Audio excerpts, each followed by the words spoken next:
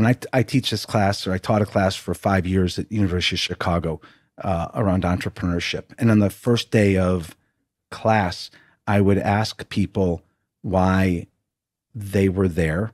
And the sort of undercurrent was because I want to be an entrepreneur. And these were MBA students, I believe first semester, second year MBA students. And so then I every time I would say, okay, show of hands. How many of you want to be entrepreneurs? Meaning start your own thing and be independent of quote unquote working for someone else, et cetera. And most people raised their hands. And then I said, how many people are interviewing for a job right now in the interview process? Everyone raised their hands. And then I just offered the possibility that very similar to an artist, where you say to an artist, who are you? I'm an artist. Do you have a job? Maybe, but the job is just so I can do art. The idea of like balancing, should I work for McKinsey or should I be an entrepreneur? Probably means you're better off working for McKinsey, which brings me back to the answer to your question.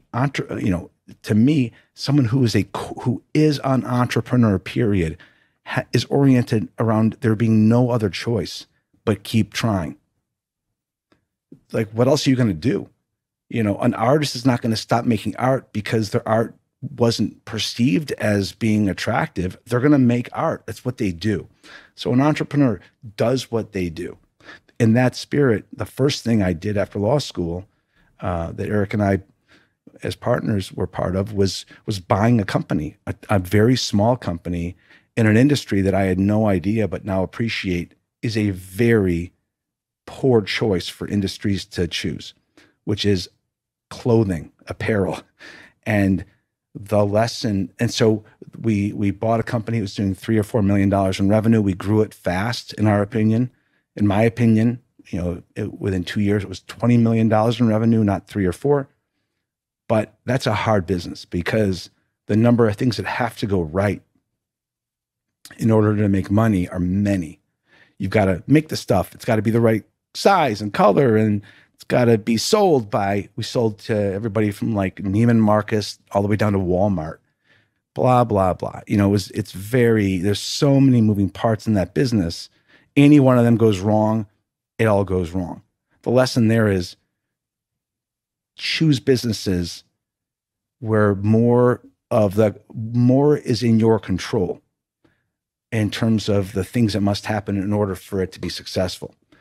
And then out of that came the idea for Starbelly, which was an idea around using technology to facilitate the transaction and supply chain of promotional branded products. And it was a very fast growth company. It was started in the perfect year, 1998.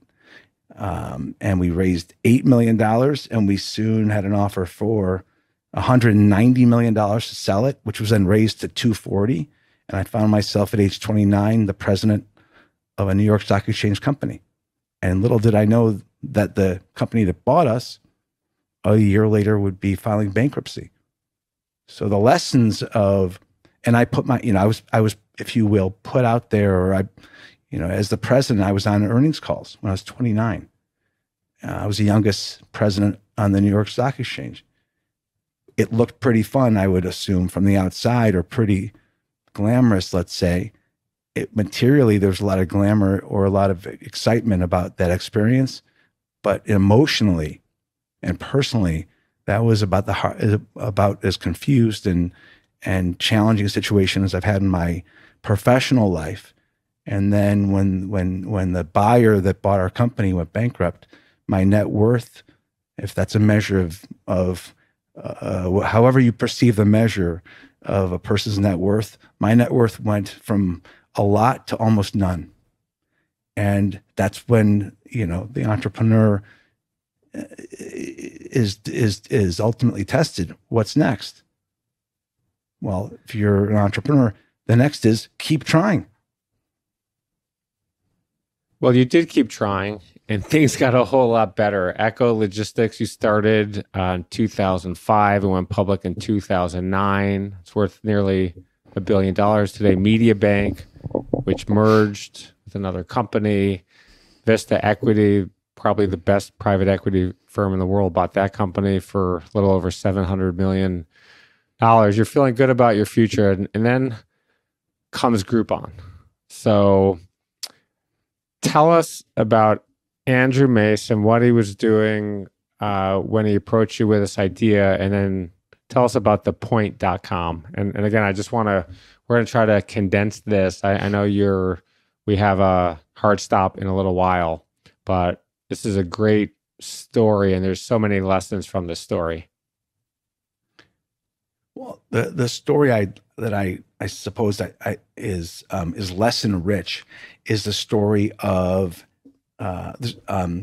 everything that I'd been a part of up until then. Was me and my business partner had started it. This was the first time that we were involved with something where a third person was involved. And since Groupon, post Groupon, it went back to almost everything I've done has been either just me or me and my business partner, and that's been so 3 people. I guess one lesson is 3 people is harder than 2, and it's not just 1/3 harder, or it's exponentially harder for 3 people to agree than 2 people. Another lesson is this business started as thepoint.com. Thepoint.com was an idea around, well, I'll make it easy. It was Kickstarter way before its time. And it was Kickstarter, but for social action. I will do something contingent upon 100 people agreeing to do it with me. Otherwise, I won't do it. And it didn't work. We spent a lot of time building a website and theorizing about what would happen. And it ultimately went live. And like most websites and most businesses, expectations were far undermet by reality. What was different about that is that we collectively did not throw in the towel and stop the business. What we did is pretty quickly acknowledge it was not working. The idea behind thepoint.com was not working. What might work with a similar technology-oriented approach? Well, one thing would be collective action around buying stuff. And Groupon was born reactively or iteratively versus miraculous conception. Groupon is a story of iteration.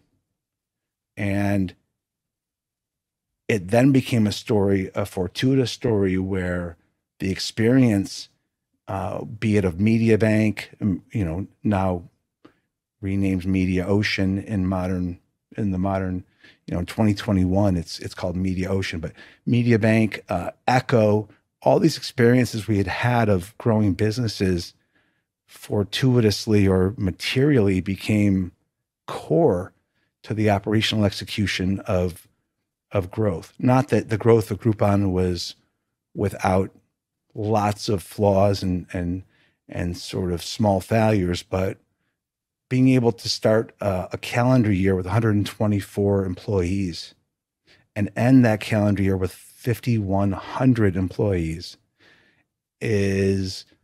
those are the facts. That's what happened in 2010. Having that happen and at the same time having the train stay on the rails and continue to chug forward is only possible, I believe, if there's some conception of growth, metrics, discipline, execution behind the wheel. And so that's part of the Groupon story. There's a lot of stories behind the Groupon story. We can go on for a long time, but that's the fun part about some of whether it's Amazon, I find a lot of guidance from Jeff and some of Jeff's board members from the early days and hearing those stories. So I think all the stories of this new breed in the last 30 years of companies that have been created, and then the reflection that those companies have nearly replaced those who 30 years ago dominated the Fortune 100, or Fortune 10 or 20 for that matter. This is a great age in which to learn. And so these stories of Groupons or Salesforces or whatever are ripe with lessons.